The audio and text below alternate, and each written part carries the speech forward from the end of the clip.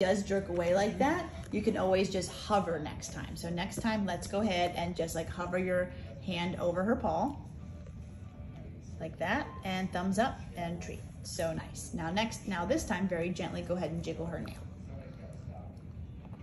Good, thumbs up. There you go, super nice. Okay, let's go ahead and try with her ear. So you're gonna basically open the ear, look in it for a second, thumbs up and treat. Good. Now go ahead and maybe grab her harness, jiggle it a little bit, and thumbs up and treat. Super good, very nice. So the reason I'm having you do this is these dogs startle easily when they're teenagers. So this all kind of helps with that. Good, so let's try some other toes. Good, nice with the ear, that was really good.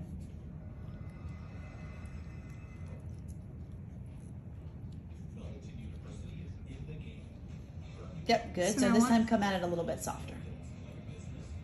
Much better. Good. Thumbs up. Very nice. Really, really good. So you